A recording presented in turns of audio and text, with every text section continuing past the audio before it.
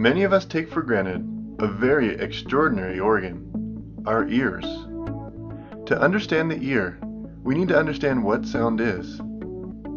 The speakers you are listening to right now are vibrating, flexing in and out, causing a wave of pressure through the air. The frequency of these waves, or the speed at which the sound creating surface moves back and forth, affects the pitch of the sound. The level of air pressure in each wave is directly related to how loud the sound is. The outer part of our ear catches these waves.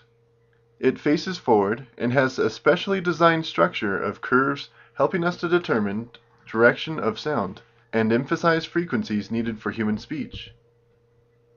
Now that the sound waves are caught, they travel through the ear canal and strike against our eardrum, a thin membrane about 10 millimeters wide.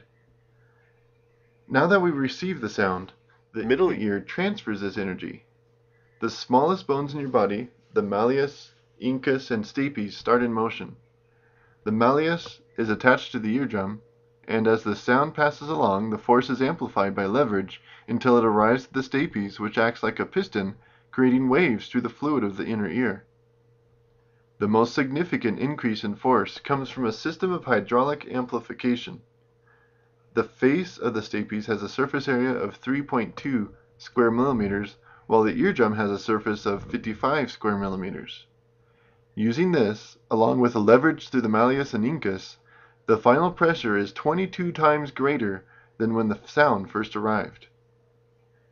Now, we arrived at the most complicated part of the hearing, the cochlea. In reality, it is coiled up, but it is easy to understand straightened out. The stapes is causing pressure waves to travel through this structure.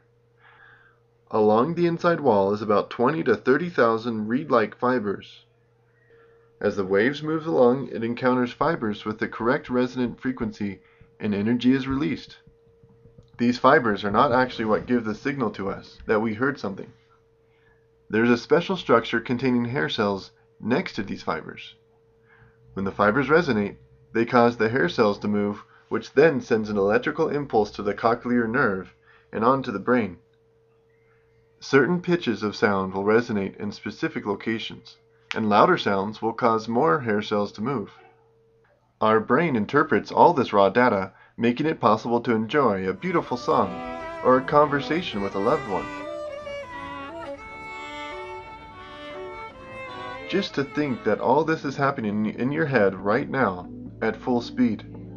And not just one, but two of these sophisticated instruments are helping you to have the amazing sense of hearing. This is just one of the many systems found in the human body that go far beyond our humble human understanding.